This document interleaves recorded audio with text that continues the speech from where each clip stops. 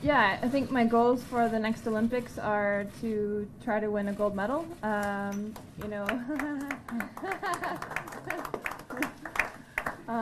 in the last Olympics I competed in Vancouver, I won in downhill and was third in Super G, so I hope to improve upon those results, if not match them. And the site looks very challenging. It looks like a good downhill. It's very steep and a lot of jumps, which I really like.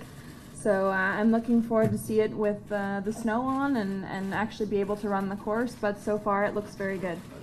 Yeah, I don't really want to talk about my personal life, and yeah, I think I said everything in my Facebook post, and yeah, we'll just leave it at that. This is to certify that Lindsay Vonn has been appointed as an honorary ambassador for the Pyeongchang Olympic and Paralympic Winter Games.